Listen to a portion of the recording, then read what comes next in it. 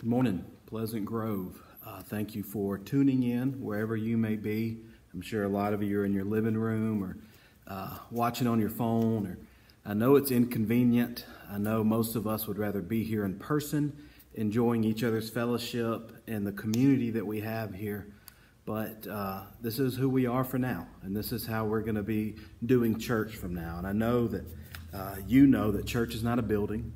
The church is a people. It is a group of believers, and though we may not be gathered in the same building, we're still gathered under the name of God and through His Holy Spirit. And so I want to encourage you to do a few things. Number one, be engaged during this service. Pretend like you're here. Engage as you normally would. Participate. Open your Bibles. Read your Bibles. Be a part of the service as best as you can. There are a few benefits that I want to share with you about maybe gathering from our homes or wherever you may be. Number one, you get to control your thermostat. You don't have to worry about it being too hot or too cold in the sanctuary, or making sure so-and-so is happy or pleased with how it feels. Grab a blanket if you want one. Grab a pillow, however you need to, but control it. Be in charge of your own thermostat. Second, you don't have to worry about somebody sitting in your pew. You may need to kick somebody out of your favorite recliner or your favorite seat in the house. Also, you get to pass this on to others. We can share this link with friends, with family members, with those that maybe are not in church. A good way to share the message and let people know who we are and what we are doing. And lastly, you don't have to get dressed up. In fact, my shirt's not tucked in, and I may be wearing shorts as I'm preaching this message. But I do want to pray for us as we begin and ask God to lead us in His Spirit to guide us and teach us this morning. Let's pray. Father, we love you and we thank you for technology. We thank you for the opportunity to gather together even though we're not in each other's presence, but we are through your presence. And so we thank you for your Spirit who is with each and every one of us. Father, as we are navigating through these difficult times, we ask that you give us the guidance, the clarity, the wisdom that we need to make wise decisions, to stay safe, but yet to continue connecting and encouraging each other. We love you and we thank you, and it's in your name we pray. Amen. I do want to ask you to turn to the book of Proverbs. We're going to be reading a familiar passage, Proverbs 3, 5, and 6. It's a familiar passage, and one that if we're not careful, we can just read over quickly and not pay attention to what the author is really trying to tell us. But I think this passage speaks volumes to who we are today, what we're going through today, and how we can get through this together. I'm going to start reading in verse 1, and I'm going to read through verse 6. My son, don't forget my teaching, but let your heart keep my commands. For they will bring you many days of full life and well-being. Never let loyalty and faithfulness leave you. Tie them around your neck. Write them on the tablet of your heart. Then you will find favor and high regard with God and people. Verse 5, trust in the Lord with all your heart. Do not rely on your own understanding. In all your ways acknowledge Him, and He will make your paths straight. Trust is a word that you've probably used a lot over the last couple of weeks. It's a word that you've probably heard used a lot over the last couple of weeks. And I want us to focus in on that this morning, specifically trying to figure out how we can navigate this difficult time that we're going through. And trust is something that we need to put only in the hands of God and in His Word. First thing we see in verse 5, the first part, is it tells us about this trust, that it's a total trust. Look at verse 5, the first part. Trust in the Lord with all your heart. It's a total trust. God demands undivided attention, undivided commitment. And for us, that's not always easy to do. It's not God's word plus something that we trust in. It's not the promises of God plus what the news is saying, plus what we read on social media, plus what our friend or family member's saying. But it's complete, total trust in who God is and in God's word. Our hearts and our minds are not always reliable. It is very dangerous for us to place trust in anything other than God. It is complete and total trust in God that will get us through this difficult time. Total trust. Trust in the Lord with all your heart. That means that we've got to stop giving our heart to things that doesn't deserve our heart, that is not worthy of our worship, of our attention, of our trust. So trust in the Lord with all your heart. Second, we see that this type of trust that we are to have is an exclusive trust. The second part of verse 5 reads, "And do not rely on your own understanding." We foolishly rely on our heart, on our mind, on our own wisdom, and even our own emotions at times. And we can be so easily distracted and even led astray because we are sinful people. We are unable to fully comprehend everything that's going on around us. But God can, because God is in complete control. And so when we trust Him totally, what that means is that we're trusting Him only. That we are excluding anything and everything else, especially our own wisdom, our own thought process, and we're trusting in Him. When we choose our own understanding, when we choose to do things our way, what we're doing, in essence, is telling God that we don't need Him, that we know better than Him, and we're being selfish because God truly is the only one who knows. He's the only one that's in complete control. And so sometimes when we trust in our own understanding, what we're actually doing arrogantly is saying, God, I've got this. I understand, and therefore I'm going to do things the way I want them. How many of you have ever been led astray by a choice you made? Maybe your mind took you somewhere that you didn't want to go. Maybe your heart was misled through some emotion that you were feeling. So how do we not trust in our own understanding? Well, we familiarize ourselves with God's Word. We see His promises. We read about His wisdom. We read about His knowledge. And we see first and foremost that it's His love that draws us to Him. God loved us so much that He made a way for us to know Him, to trust in Him, and to not rely on our own understanding. And so it begins with total trust with all of our heart, and then that moves into an exclusive trust, which means that we're not relying on our understanding or anyone else's understanding, but we're placing our trust in God's Word. And so not only is it exclusive, but this trust needs to be inclusive, meaning, look at verse 6, in all your ways know Him. So trusting in God needs to include every part of our life.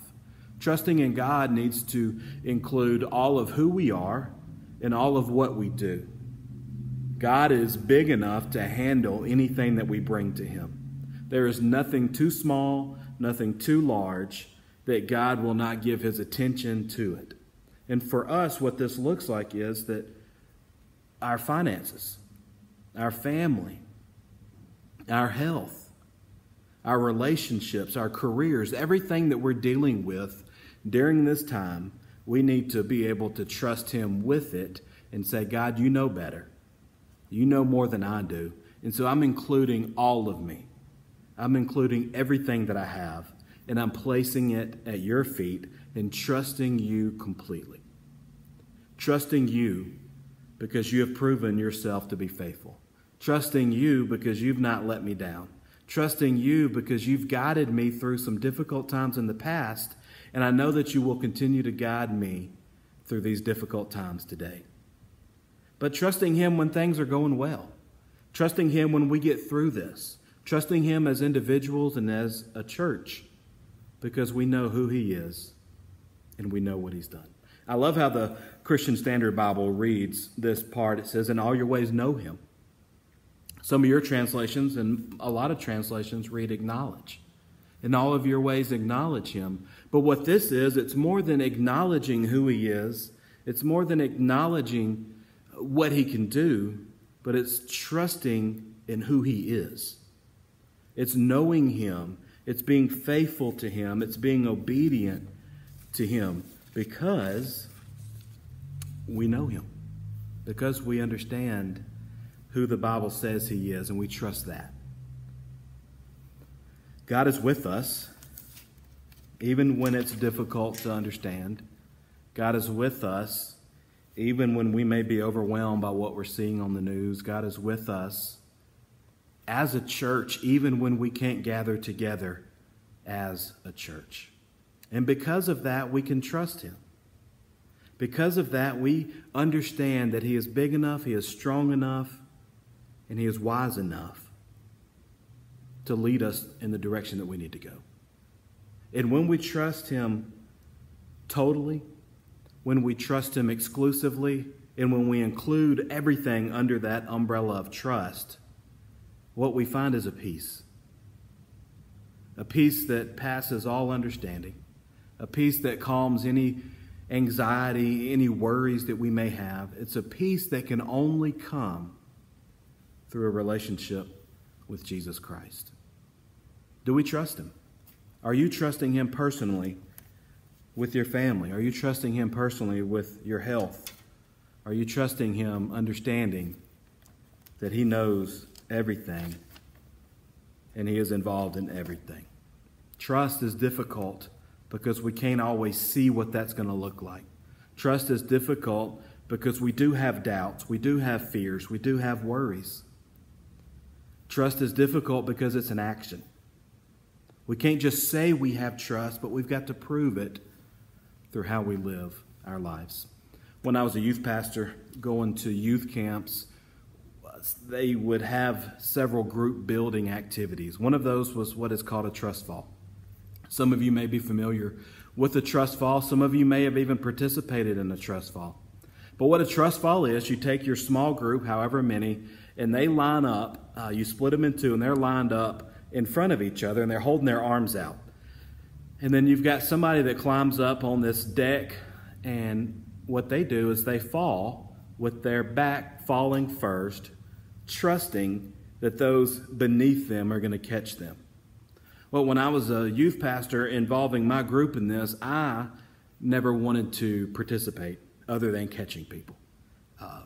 I was not much smaller than I am now then, and I didn't really trust them to catch me.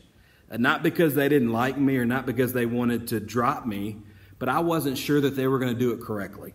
You see, when you cross arms, you've got an arm in between each arm, and when you do that, their weight is spread across all these different arms, and you catch them. And so they convinced me to do it. I climbed up on the deck. I stood with my back facing them, my arms crossed, and you're supposed to say, fall. And they'll say, falling. You say fall. You fall backwards, keeping your arms in the whole time, and you're supposed to land in their arms. They catch you, drop you down, you hug. Everybody has a great moment. Well, I didn't get caught. In fact, the only part of me that got caught were my feet. Everything else hit the ground. And I know that's not a good illustration of what trust looks like, because I failed, they laughed, I was hurt. But what we see is with God's word in Isaiah 41, we understand that we can trust God, that his arms are big enough to take anything that we place in them.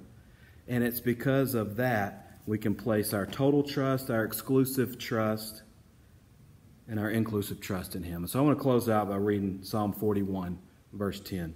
It says, "Do not fear, for I am with you. Do not be afraid, for I am your God. I will strengthen you. I will help you. I will hold on to you with my righteous right hand." Some of you may be going through some difficulties with this coronavirus scare. Some of you may have concerns that are not being answered. But what this verse reminds us, and what the passage in Proverbs reminds us, is that we have somebody who not only knows and cares, but is holding us. And so do we trust him? Do we trust him enough to place all of who we are in his arms, knowing that he loves us, that he cares for us, and that he is holding us? It's my hope and it's my prayer that we are doing that. And that begins with salvation. That begins with us seeing how much God loves us through Jesus and placing our complete faith and trust in not only the person of Jesus, but in the work of Jesus. You see, what Jesus did on the cross is he defeated fear. He defeated death. He defeated these things that we struggle with, that we worry about. And in him, we find peace. In him, we find comfort. In him, we find healing. And so it comes back to, do you know him? Do you know him enough that you're placing your faith and trust in him? As you read God's word, what you find is that the more you get to know him, the more likely you are to trust him. And so maybe the problem isn't whether or not we really trust him, but how well do we know him? During this quarantine, you've probably, like myself, have found yourself with more time. You're sitting around more. You're doing less. What an incredible opportunity to spend more time in God's word. Spend more time getting to know him, like the mission of our church is to know Jesus and to make him known. What an incredible opportunity we have to draw close to him, to rest in him, and to find our peace and our hope in him. Let's join together in trusting that God is in this. Let's join together in placing our faith and trust in Jesus, knowing that he loves us, knowing that he cares for us, and knowing that he is with us. Let's pray. Father, we thank you for the promises that we find in Scripture. We thank you, Father, for the peace that we can have through your Holy Spirit. So, Father, help us to trust you. Regardless of what's going on around us, regardless of what we may be battling in our hearts and in our minds, help us to trust you. Help us to trust you with all our heart, to not lean on our own understanding, but in all of our ways that we seek to know you. And we thank you that we have the promise of not having to fear because you are with us. And so help us to feel your presence. Help us to draw close to you. Help us to understand just how much you love us. We thank you, Father, for this church, even though we're not able to gather here together physically, that we can gather together spiritually. Father, I thank you for all the prayers, for all the encouragement. And we know, God, that you are working through this. We know that we as a church can come through this stronger than we were because of who you are and how we're placing our trust in you. So we thank you for all that you have done, all that you are doing. And Father, we place everything in your hands. And it's in Jesus' name we pray. Amen.